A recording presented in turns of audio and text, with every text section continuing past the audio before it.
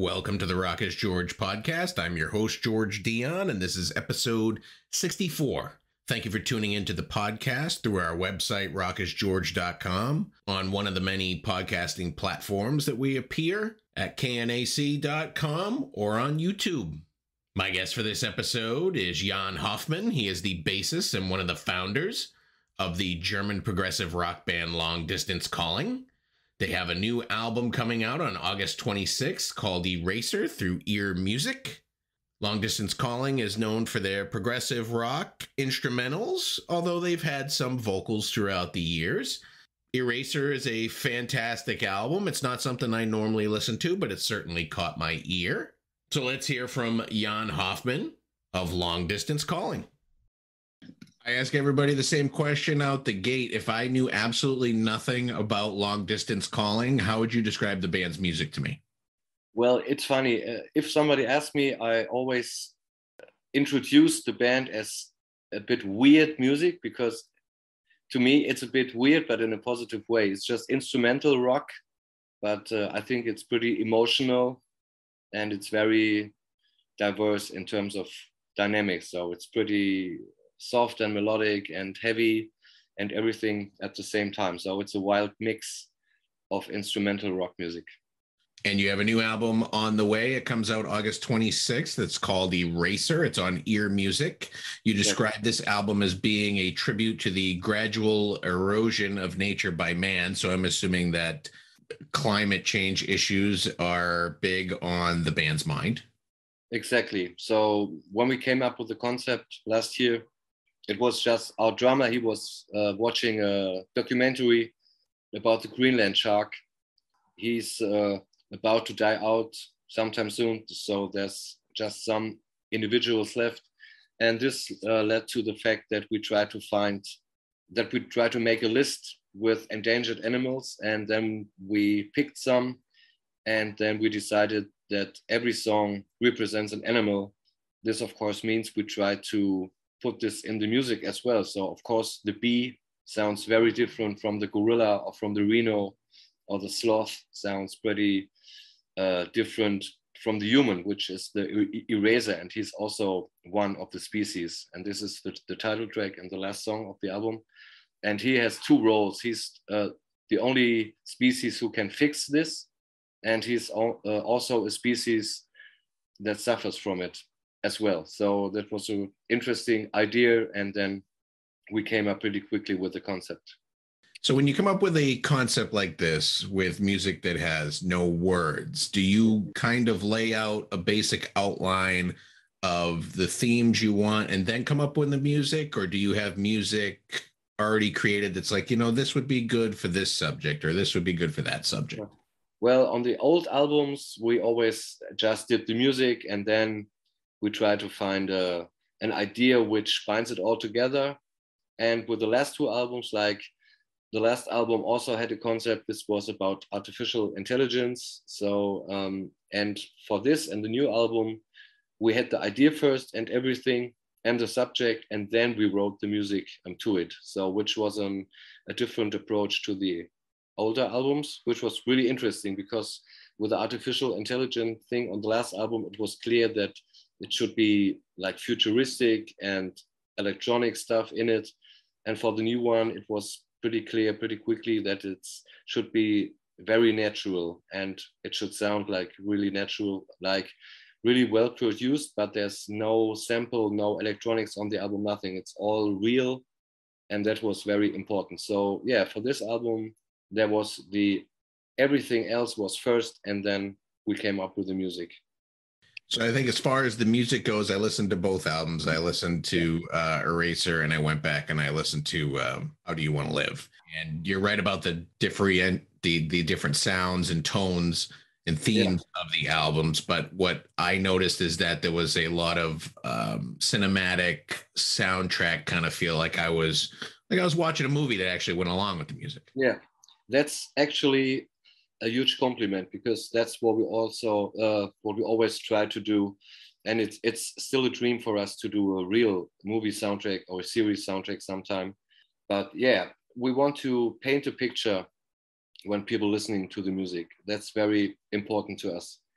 that you watch your own movie in your head when you're listening to the music. And that's great when you don't have a singer, because there's no distraction from something. There's just the music. And if you want to dive into the topic and the theme, you can inform yourself, but you don't necessarily have to. And you just listen to the music. And that's what we always try. And it should be a wild ride with a lot of emotion. Like, it's very aggressive. It has the most aggressive parts we've ever done, the most quiet parts we've ever done. So, and that was important for this album, to represent the whole spectrum of nature. Ahead of the album's release, you've done music videos for Camila, Giants Leaving, and Eraser. Music video must be somewhat important for a band that is mostly instrumental. It's very important. Like, we really take much care of everything, like the photos, the artwork, the videos, because if you don't have words, everything else becomes more important. But we realized also with the last album that, especially as an instrumental band, if you just make music, you just can't tell anything in interviews except from, well, there are some new songs and they sound a bit different. It's much more important to have everything around it, and to create a little universe where people can inform and dive into it. And we have this cooperation with Greenpeace also. So, and they made a special site for us and the album. So if you want to get informed, you can get much more information. There are petitions and everything. So you don't really have to, but you can if you want. And I think that's a really nice thing. Long Distance Calling, this is their first release through EarMusic. How did you guys get together with EarMusic? We had a management, like our contract was expired. It's like a player or something else. Like you have a deal and then it expires and then you start talking. And of course, we also talked with Inside Out again, but then EarMusic came up, and also some other labels. And it was just a lot of talking, like, do they get what we want to do as a band?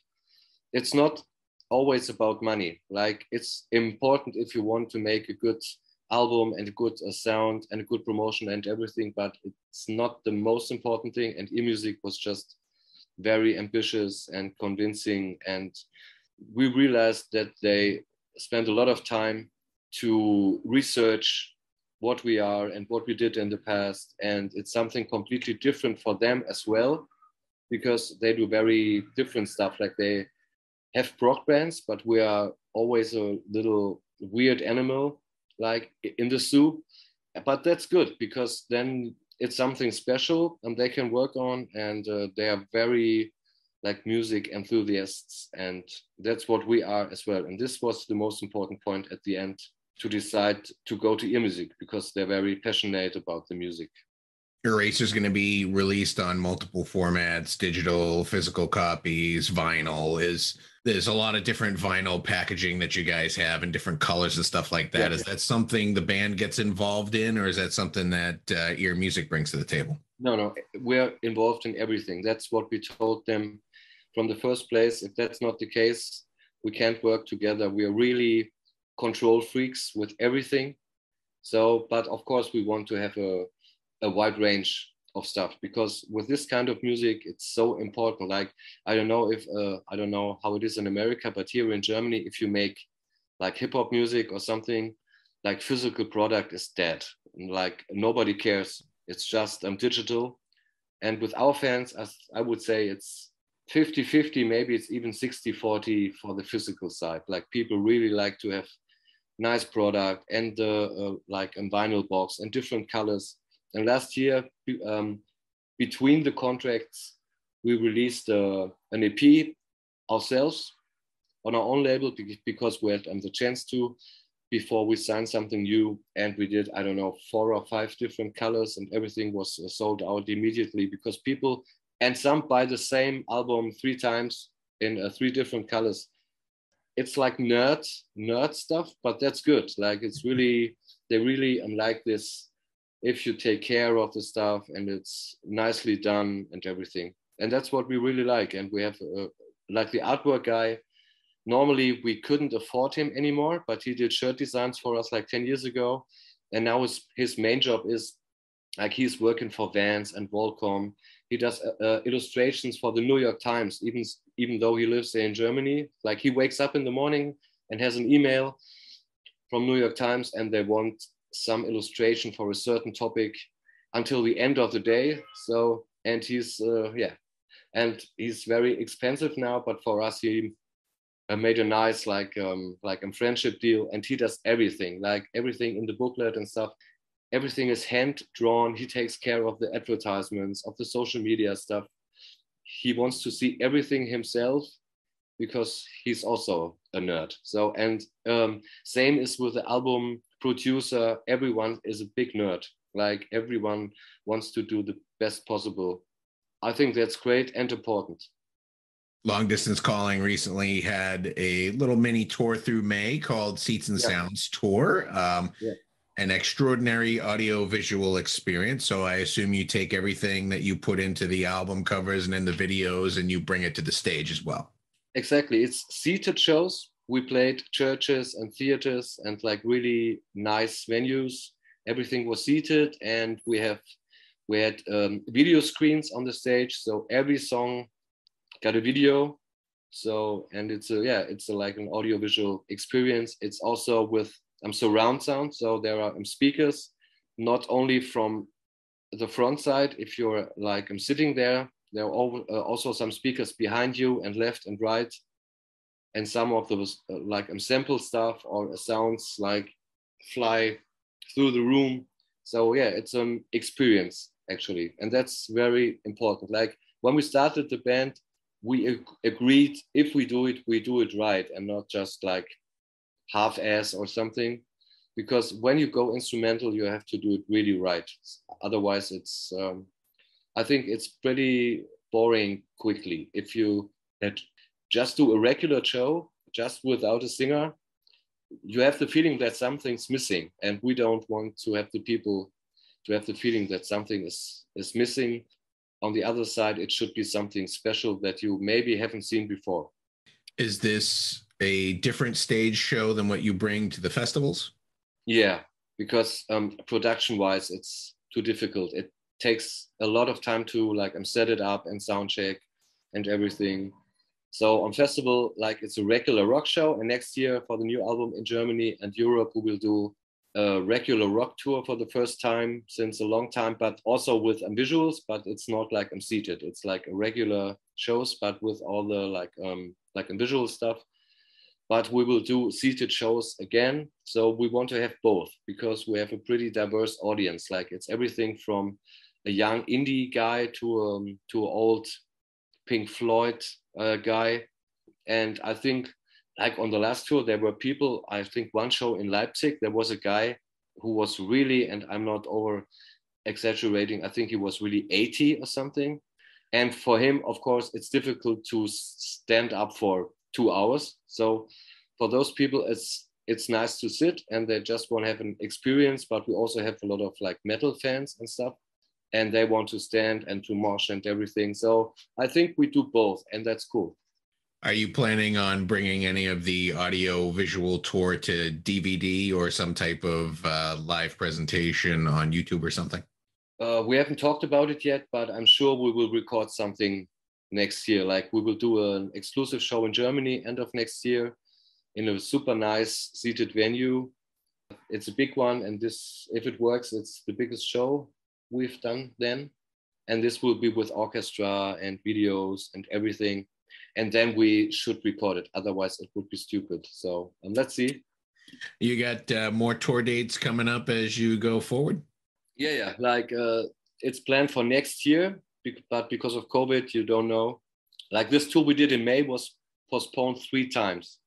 It should happen in September 20, and it was happening in May 22. But now we hope that it works. It's February and March next year.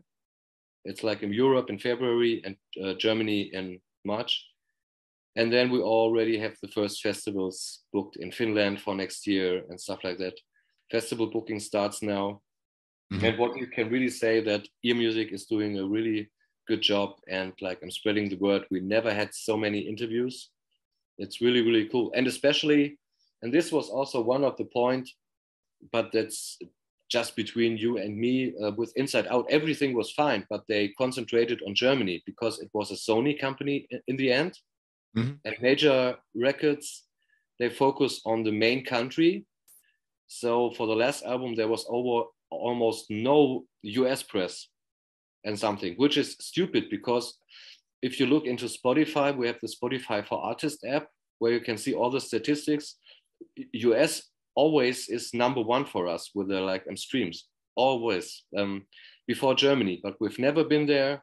But most of the listeners are actually from the US. And so of course it makes sense to make some like a promo in America. Is playing America something that you guys are looking forward to, or do you have already? Absolutely. That's a big dream since a long time. It costs a lot of money for a German band. And this is pretty unfair. If an American band tours in Europe, you just have to book the flights and that's it.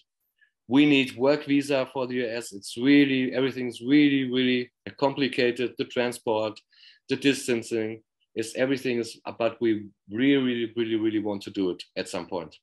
Is long distance calling the only music project you work on? I mean, a lot of guys these days, they get their hands in multiple projects and bands. It's the main thing, but at the moment there's like our drummer and one of the guitar players, they have a black death metal project as well. But that's funny because when I met them 15 years ago, they had a death metal band as well. So we all come from like a metal background somehow. And this band was born because we wanted to try something different that we hadn't done before. So this was just a jam project out of fun, no expectations and nothing. And then it worked somehow because it was so new and different for us. And the chemistry is I'm really good, like musically.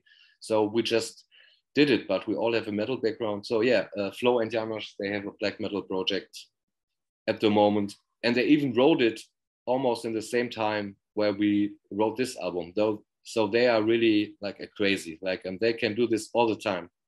Workaholics. But not for you, just one thing at a time, right? Yeah. Well, that's all I got for you today, Jan. The new album Eraser comes out August 26th on EarMusic. I like what I've heard so far. It makes me feel like I'm listening and kind of visualizing my own movie. Exactly. So check it out, give it a chance and spread the word. I think it's really an interesting album. It's very colorful and something you might not have heard before in this form. So it's really something different and a lot to discover. And I recommend headphones. Absolutely. You got to get the full experience without outside distractions.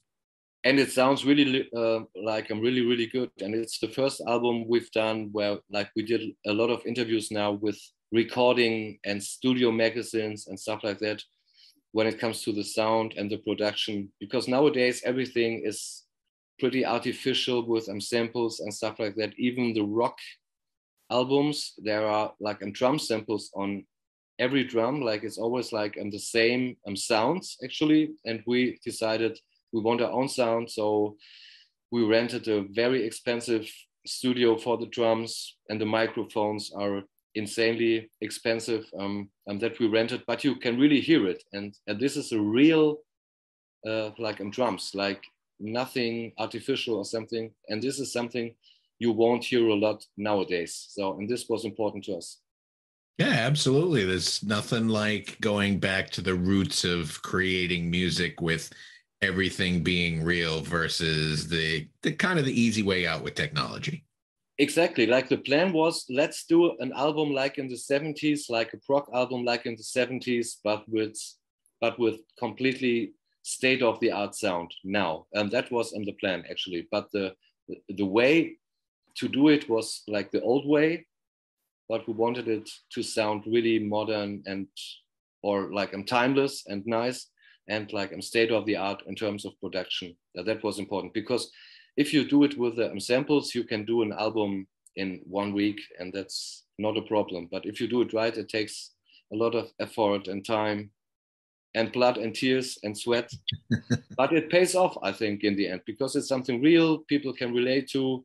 You have more emotion you can hear, I think, and feel while listening to it. Even the strings. It's so easy nowadays to use strings from the computer, but those are real people. You can really, really feel it, I think. And with a saxophone in a sloth, you actually can hear him breathing, and that's really, really nice. What I heard from the album is fantastic, and I look forward to hearing the rest of it. I'm so curious about the reaction now. It starts to get like press reactions, and everything is really, really nice, actually. So like people really seem to like it, because everybody can find something on the album, I think. But it's not something typical. It's not a metal record. It's not a rock record. It's not I don't know. It's everything at the same time. And that's something I really like, because I'm listening to such different stuff. I like quiet piano music. I love Pantera. I love Pink Floyd. It's so many different stuff, and everything's in this. What do you think about Pantera going back out on the road with Zakk Wylde and Charlie Benante from Anthrax? I was talking with a friend on the festival last weekend. I'm not sure what to think about it. If it's just making money, I don't think it's cool.